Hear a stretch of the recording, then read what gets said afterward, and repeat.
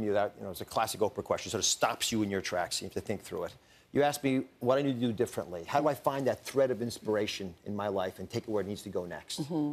So what's the answer for you? What's your big plan?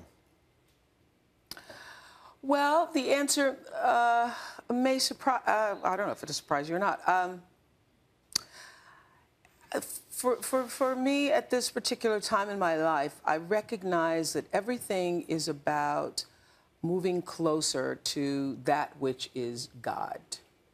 And without a full spiritual center, and I'm not talking about religion, I'm talking about without understanding the fullness of from which you've come, you can't really fulfill your supreme moment of destiny.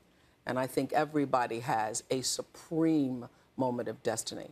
So what you've done and what you've been doing, and actually people have several supreme moments, some people do. So I think being connected to that which is greater than yourself, for me, at this particular time in my life, is the most important thing, and that's what I'm working on.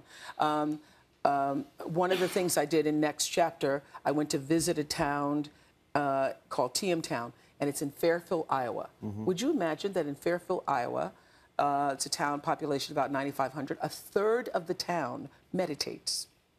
So there's a traffic jam in Fairfield, Iowa at 5:30 with mothers and doctors and dentists and lawyers and engineers and clerks and soccer moms all headed to the Dome in Fairfield, Iowa, people who look just like you and me, and they're all there meditating.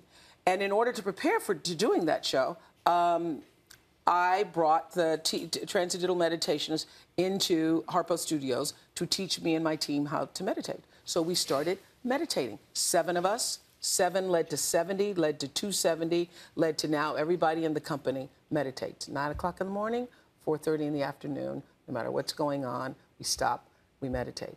And that way of being still with ourselves, coming back to the center, and recognizing that something is more important than you, it's more important than the work you're doing, it's more important, brings a kind of energy and an intensity of energy, an intention that we've never had before. And you can't imagine what's happened in the company. People who used to have migraines don't, people are sleeping better, people have better relationships, people interact with other people better. It's been fantastic. So the one thing I want to continue to do is to center myself every day and make that a practice for myself, because I am 1,000% better when I do that.